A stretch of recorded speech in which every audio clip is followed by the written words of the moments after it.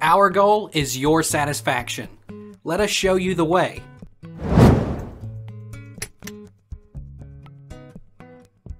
Should I turn on Windows Sonic for headphones Reddit?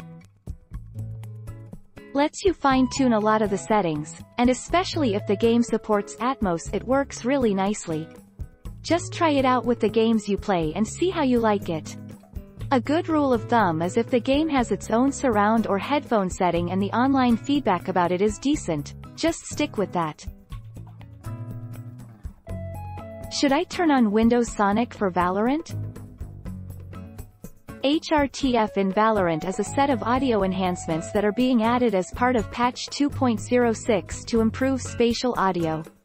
If you already have surround sound software or other 3D audio enhancements in place, you should disable them to avoid any issues in Valorant.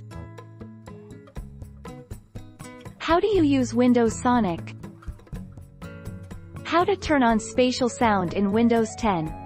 Select Start Settings, System, Sound, Related Settings, Sound Control Panel, select a playback device, then select Properties.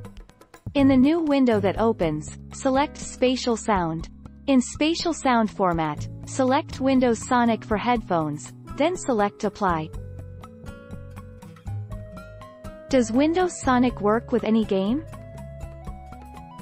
It doesn't work with all setups, such as with built-in laptop speakers, but it supported all headphones.